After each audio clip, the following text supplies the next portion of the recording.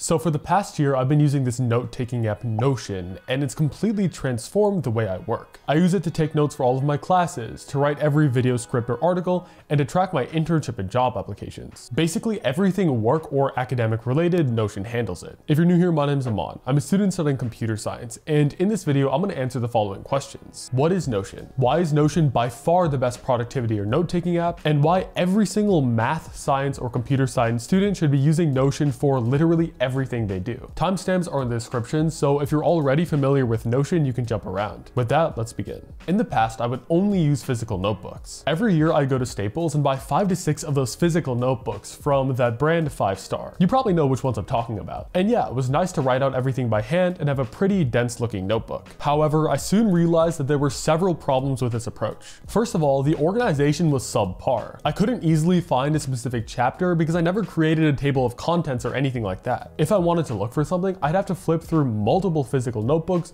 which wasted a lot of unnecessary time. Second, I couldn't easily reuse any notes I'd already taken. If I wanted to revisit something from the previous year and connect it to new information, I'd have to pull out 2 physical notebooks and transcribe everything by hand. Notion solves both these problems and many more. What is Notion? Well, Notion is an all-in-one personal knowledge management tool. People call it a note-taking app, but it's a lot more than that. Basically anything knowledge or information related in general, Notion can handle it. That seems extremely broad, but that's the beauty of Notion. It's so adaptable, it can pretty much handle anything you throw at it. If you're a student or your job has anything to do with learning and retaining new information, you should try Notion. You won't be disappointed. So if you go to notion.so and create a new account or download the app to your computer, the first thing you'll do is create a workspace. You can name this anything. I named mine Aman's workspace. Then you'll be greeted with either an empty page or a ton of templates. At the core, Notion has 3 levels: blocks, pages, and databases. Everything in Notion is one of those 3 items, and they all interact with each other. For example, let me create a blank page like this.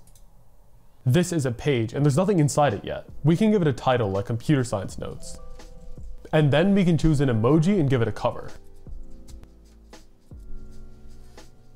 One benefit of Notion is that it just looks really nice, which incentivizes you to use it more. Pages are made up of blocks. To access all the potential blocks, all I have to do is type a slash. Then I get a list of potential options. I can do a ton of different things, from making a new page, or choosing a heading, or creating a bullet list. Blocks are the most basic level of Notion. At the fundamental level, everything is made up of blocks contained within an outer page. When you start using Notion, you can explore all the different kinds of blocks and get used to them. The second level is a page, which stores all the blocks that you use. You can also nest pages within other pages like this. This is an example of the organizational power of Notion, which I'll dive into later in this video. Finally, you can create databases which house a bunch of pages together with some other metadata. This is kind of complex, so I'm not going to go into how to use databases in this video. I'll talk about them in a future one. Basically, they allow you to store and organize a bunch of related pages, like classes, notes, or articles. So people have made free complex templates that you can just load up into your Notion. So instead of spending time to make it yourself, you can use someone else's template in your own system. This can be tempting. I mean, if you could get a custom Notion setup without having to make it yourself, why wouldn't you? However, I would advise that you exercise caution when using templates. When I first downloaded Notion, I tried using a bunch of templates, and because they were super complicated to get used to, it kind of turned me off to Notion as a whole. I had no clue how anything worked. So I'd advise, don't use any templates. Just jump in and try the most basic features like pages and blocks until you figure out how everything works. Once you watch a bunch of YouTube videos about it, you can slowly expand to the more complex features. However, if you use templates, you'll never actually understand Notion, which can be a problem. Okay, now that you have a basic understanding of what Notion is, what's so special about it, and why is it so much better than any other note-taking app? With most note-taking apps, all it is a bunch of notebooks with pages in it. They've taken physical notebooks and made them digital. That's all. And while it's really easy to understand, this puts a limit on what you can do with it, which is a problem. However, Notion opens a world of possibilities. When you create an account, literally all you get is one blank page, and that's it. They don't provide any external structure that you have to stick to. You create everything, which means that it's extremely powerful and custom. Because of this unique customizability, Notion has incredible organization, which is great for academics. When you learn stuff in class, you're provided with a general overview, and then you dive into individual topics. One problem with a notebook is that everything is linear. Basically, you dive into topic 1, and then you go into topic 2, and then topic 3. It's deep information, but it's completely one after another. The problem with this is that you can easily miss the general overview. You can kind of lose the forest from the trees. If you can only see topic 1 in detail, it's easy to forget how topic 1 connects to topic 2, which connects to topic 3, and so on. Notion solves this problem by giving you multiple methods to strategically hide information. The first way it does this is by providing the ability to create pages within pages. Let's say I open up a new page for a computer science class. If there are 5 topics I'm learning in this class, instead of fully laying out topic 1, then topic 2, then topic 3, I can create a page for each of them. This is the most simple technique of organization in Notion, which other note-taking apps just don't have. The second beauty of Notion is the toggle feature. This lets you hide any blocks underneath a toggle. I'm in my notes for one of my computer science classes, and as you can see, all it is a few headings with a bunch of toggles in it. If I open one of these toggles, a lot of information comes out. If I couldn't hide this information, you just wouldn't be able to see the big picture overview of this topic. Everything would be laid out one after another, like this. This is the same document with every single toggle open.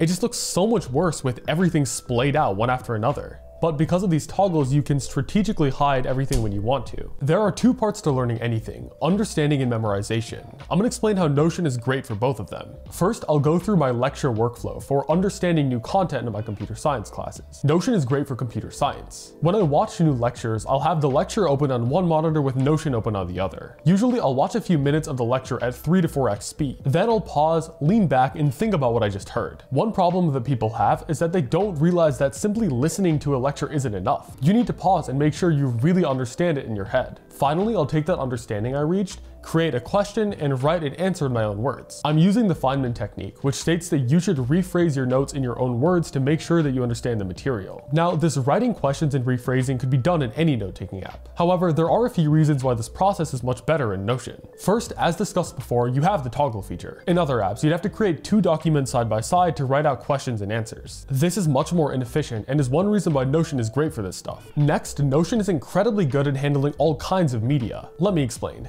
Basically, Notion can handle almost anything you throw at it. Most note-taking apps can deal with text and images, but Notion can also take PDFs, LaTeX, and code, which is amazing. Notion has blocks for all these different kinds of media. For example, if I wanted to input a PDF into my notes, all I would have to do is type /PDF and then upload it. Then I can access it right there. This is great for documents and textbooks. I can also write LaTeX in Notion, which is the system for all mathematical notation. All I do is type /inline equation, and then I can write any mathematical notation I want using LaTeX. Finally, Notion can handle any code. This is why Notion is by far the best app for computer science. I can create a code block, pick a language, and input code in that language. Notion will then store it and provide proper syntax highlighting. This makes writing code in your notes incredibly easy. One reason why every computer science major should be using Notion. Notice how most of my answers in the toggles contain code snippets and explanations. However, some of them do have screenshots. I usually try to avoid simply screenshotting the lecture presentation. If you do this, you don't really have to rephrase anything in your own words, which means that you can get away with not understanding it. It's also not searchable. If you search your Notion, you won't find anything that's stored in an image. Searching your notes is really useful for your classes. The beauty of typing out your code in Notion is how you can jump directly to it using search. There are times where I come across a term in my homework that I just don't remember. If I've taken notes on it, all I need to do is type Command P, and then I can find that term immediately and relearn it. This is incredibly efficient. Now that I've explained how understanding works in Notion, I'm gonna go through why Notion is great for memorization. As you probably know at this point, simply writing out notes isn't very beneficial towards remembering the content long term. It's important to test yourself if you want to actually recall what you've learned. Notion makes this easy with, again, the toggle feature. All you have to do is, after writing your questions, run through them and quiz yourself. I usually do this a few days before the exam. I'll isolate the chapters that are being tested and run through my questions. If I get a question wrong, I'll just highlight it and change the color like this. This way I know I should redo the specific questions right before the test. Now, your study technique should actually change based on the subject you're learning. This is because every subject is different in terms of the mental faculties that it pulls on. Everything you learn has some amount of pure abstract understanding and some level of memorization. Let's say you're memorizing the order of a deck of cards. That's pure memorization. There's not much understanding involved with that. Conversely, most of math is pure understanding. Once you get how addition works, it's not like you need to memorize it. As long as you really understand it from the ground up, you should be able to derive the solutions from your intuition. Because of this balance between understanding and memorization,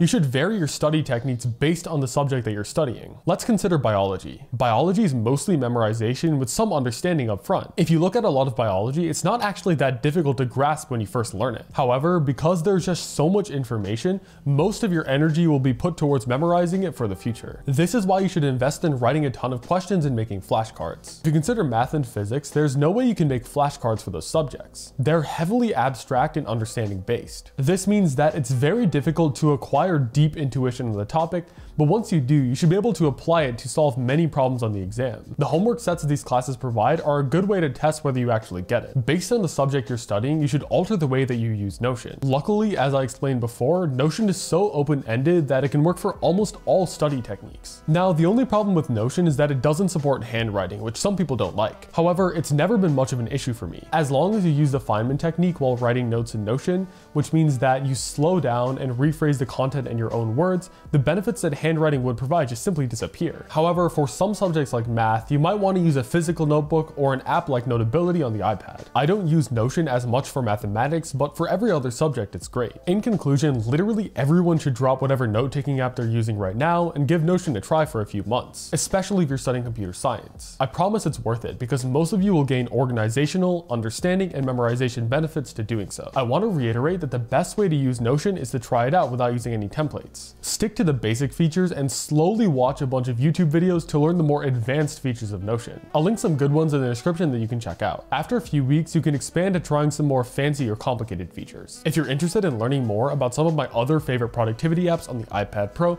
you can watch this video right here. Anyway, thank you guys for watching, a like would be incredible, and I will see you in the next video.